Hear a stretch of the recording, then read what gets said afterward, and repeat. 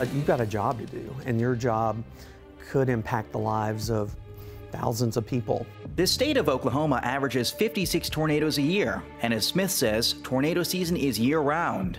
The National Weather Center, which houses Smith's office, has been in the crosshairs of a damaging tornado, and it certainly won't be the last. Tornado sirens are going off, looking out the window behind me and seeing the dark skies down to the southwest. But then the most eerie thing was seeing debris falling from the sky, seeing pieces of insulation, pieces of houses, mobile homes, things like that falling just outside the window. It was kind of surreal, you know? I mean, you always hear that it's different when you see it in person, and it's true. I mean, it's seeing how people are affected, you know. I mean, we can't do anything to stop the storms, prevent the storms. We just have to work as hard as we can to get information out to help reduce the impact.